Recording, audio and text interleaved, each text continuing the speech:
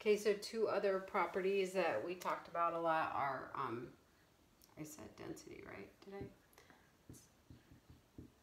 The density of an object, and then also the color and the shininess, especially metals like silver is shiny, so it's a great element to use for mirrors because it provides that property of reflection.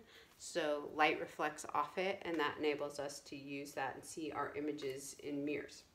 So these are other properties of the elements and also of substances in general. And you guys remember I played that shiny song for you?